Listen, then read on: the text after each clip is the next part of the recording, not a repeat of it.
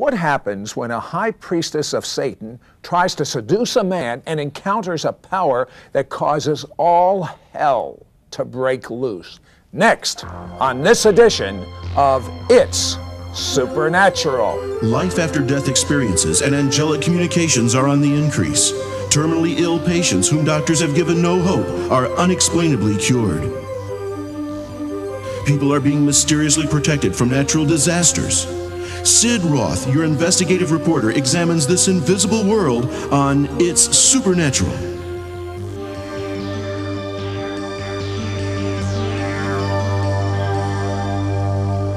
Hello, I'm Sid Roth, your investigative reporter.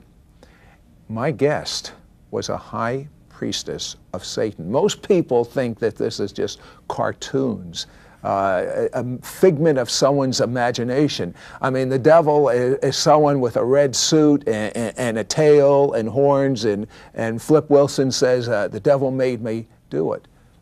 But it's real. Lisa Gwen, how did you originally get into Satanism? My motivation was I was raised in a very abusive home environment, a victim at a very young age. And that victimization will often make you look for power, for control, for ways to not become a victim anymore. You know, I remember at a very young age going, I will never be hurt like this again, and trying to find ways to assure that. And the enemy is very, you know, he's very capable. Satanic worship, the occult, witchcraft, ESP, all have a draw of power on them that was very appealing to me. You had an abusive stepfather that you wanted to get the edge on, so to speak. Right. But how does a young child, I mean, how does a young child get into Satanism? There are a lot of different factors. For me, I can tell you that media played a big role. I remember growing up, one of my favorite songs was about a woman who had the title of a witch in the song, and she could hold men spellbound by the look in her eyes, you know, to sing along with those words and to dream of having that much power over our abusers. You know, I had a friend who was also in an abusive situation. We kind of bonded together just to get each other through, you know. Two of our favorite shows were about a witch and a genie, television shows, and young, impressionable kids in situations of being hurt and abused all the time. Do you know what a draw it was to watch these shows and to wish that all we had to do was twitch our nose or blink our eyes? Did you believe that when you were watching it? You will believe anything.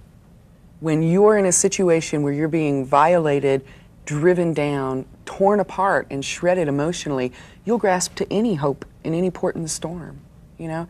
And in desperation, you'll begin to believe whatever you can. With us, we went to our school libraries. Lots of books on ESP, increasing your ESP ability. Lots of books on witchcraft, you know? Our school libraries are full of books on the occult. But you had an uncle that helped you on. Yes, I had an uncle related by marriage who was the only adult for a long time that listened to me, that seemed to respect me. We would sit and have long talks, because as I began studying about the supernatural and the occult and ESP and things of that sort, he would encourage me in those studies, and I had no idea he was a satanic priest. And so he was pretty much grooming me to be incorporated into that lifestyle. In other words, you didn't know that he was a satanic priest? Would it have bothered you if you knew it? Probably not. I probably would have found it very appealing, and more than likely. So, did you reach a point where this power stopped your stepfather from abusing you? Yes, I remember him coming toward me once, and I stood there and I visualized. By the time this happened, I had these lovely little imaginary friends, people that I could only see. You know how kids have imaginary friends. But my imaginary friends, I believed, were so powerful. Actually, what it was spiritual forces that I had put myself into agreement, you know, contract with, that put an aura and a power around me that when he came toward me, and I was like, no way. And he literally backed away looking like this. How old were you at that time? I was 13. Took all that time, and I was already a Satanist at that time. I was initiated at age 12. Now, most of what I know about that is you see on television, but that's not even the tip of the iceberg. How bad is Satanism? It's very prevalent. You have to understand Satanism is not just active worshiping of Satan. Satanism is any religion or practice that fosters man's belief in himself and his separation and independence from a higher power, from God, you know, as we understand him to be. No, but I read about sacrificing children. Is this for real? That's for real. If you let your imagination run wild with you, a lot of what you believe and picture about Satanism is real. The problem comes with media. Media has been desensitizing people for years and years and years. Do you think it's intentional? I think part of it is, yeah. I believe that we have spiritual forces that are working daily to keep the general public doubtful of their existence, or, you know, one of the things that you'll do in a warfare is you'll try and make your enemy think you don't exist. Mm-hmm. You know, that way you can run ripshod over him, and he'll never take up arms against you. And so Christians for a long time in media have been played as, you know, you always see Christians in movies standing up to the dragon and you know, spiritual people using spiritual powers of good, and they always end up, you know, getting chewed up and spit out. Meanwhile you have the witch, you know, trying to do good things with bad magic, and they're coming out on top. Or you'll see all of this gore displayed as far as the occult, and it's so portrayed in such an extravagant manner that people believe that's all it is extravagance, rather than realizing all of that is based in reality. Well, why do they sacrifice a child in Satanism? Satanism is predominantly based in old law, what you would call Old Testament law. Eye for an eye, tooth for a tooth. Goes back to the original sin of man, which caused an animal to have to die for God to make skins to clothe, you know, man, because he fell. Sin has always led to the shedding of blood, and therefore the shedding of blood has always been a way of paying for sin, okay? But also there's life in the blood. And, you know, every pagan religion in the world requires some kind of sacrifice. Some kind, whether it's animal, grain, person, you know?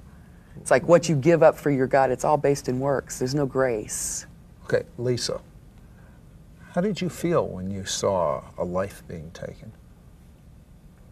The first time, terrified. I blocked it out for years and years. Didn't recall it for a long time. Eventually, you get hardened to it. You realize that what you're doing is you have a need to achieve a certain power or a certain goal. And if one person suffers because of that, that's the cost. And why did you have a need to achieve a certain power, a certain goal? Why did you have a need? By that time, my whole identity came from what people told me I was and who people told me I was. My abilities. Once you get involved in the kingdom of darkness, it's like a dog-eat-dog mentality, gunslinger mentality. And so you progress, you know, from power to power to power, and there's always somebody trying to knock you out. But your whole identity is consumed with what you can achieve and how much power you can get for yourself and control over What did others. you think would happen when you died? I believed that I would go to be with my master in the kingdom of darkness and would be given a position of rulership there. But certainly you heard about Jesus.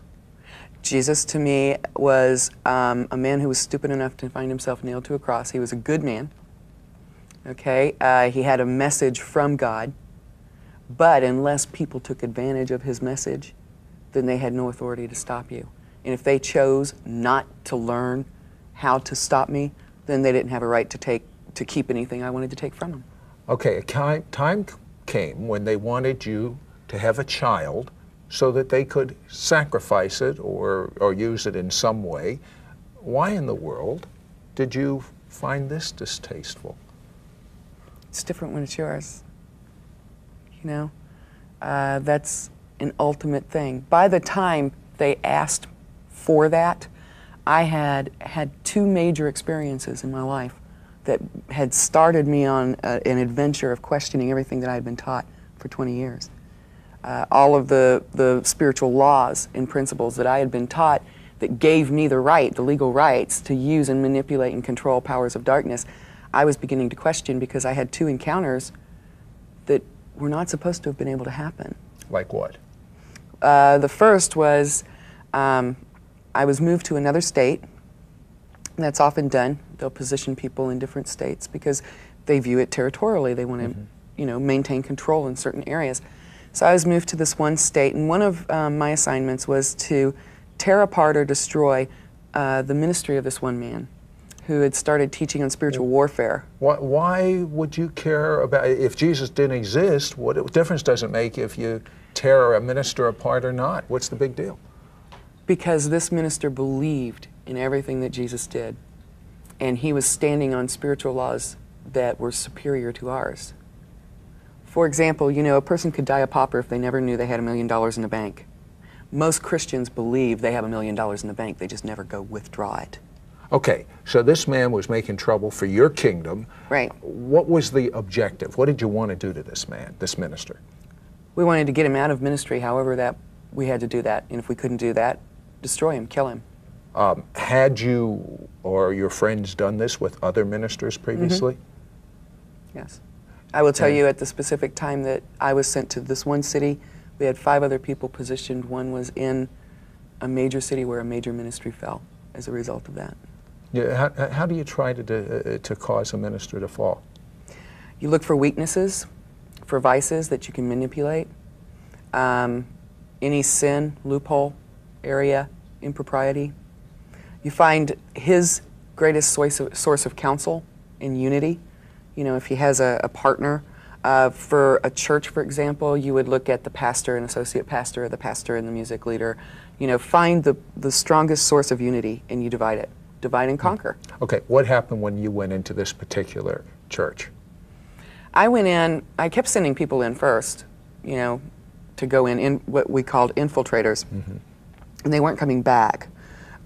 Some of them were just not getting anywhere and were just too embarrassed to come back and admit failure, because that's, you know, that's a no-no. I mean, you just don't admit failure or weakness. So you now, at the level you're at, you're going to go in and take care of business, right? Right, because I had people above me that were sitting on me going, why aren't you getting this done?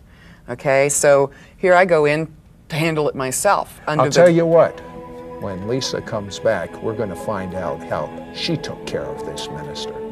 Don't you dare go away.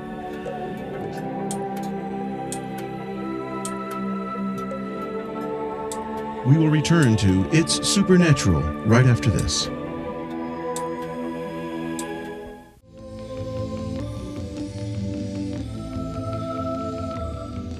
Hello, I'm Sid Roth, your investigative reporter. I imagine you didn't even run to the refrigerator to get some food during the break, because my guest was a high priestess of Satan, and her job was to go into churches and cause the pastors or the leadership to fall, and just because the power in this one particular church was hurting her kingdom, and she had sent other people there to disrupt their church, and it hadn't been successful. So Lisa Gwynn, you decided you're going to take care of it. What happened? Well, I went in under the guise of wanting help from this pastor who was doing so much counseling and helping people with occult pasts, and my encounter with him really shook the foundation of everything that I had been taught. I was taught that I served the ultimate power. Well, you know, 5 minutes after I walked through the door, he began to pray to his God, and what that did to me was really wreak havoc. And it caused all of the demonic powers that I thought I had in control to pretty much come out, manifest themselves. You know, the room began to fill up when he prayed. And really, they began to threaten me because I had taken them into a situation against a power that they couldn't stand against. And after that point, I began to question everything I'd been taught in Satanism about the power of darkness, because I had been taught that I served the supreme ruler in darkness, the supreme power. Listen, if they're afraid of this Christian minister while you're alive, then how about the repercussion of what happens when you die? I mean, you thought you were assuring yourself a kingdom with Satan, but he can't even handle things in this life. That's true. That's true.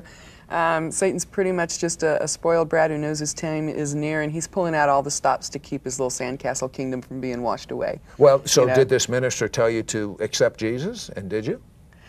He did, but I didn't. Why? Everything that I knew about Jesus was no power.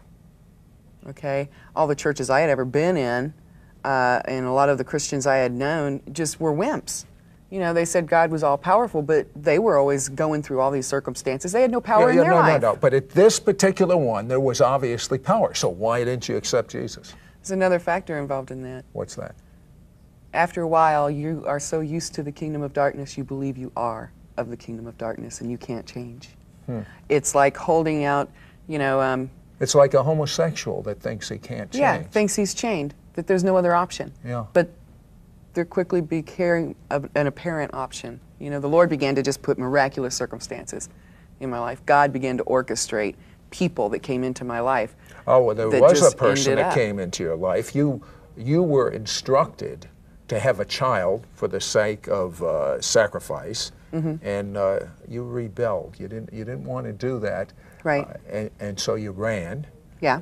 Weren't you afraid?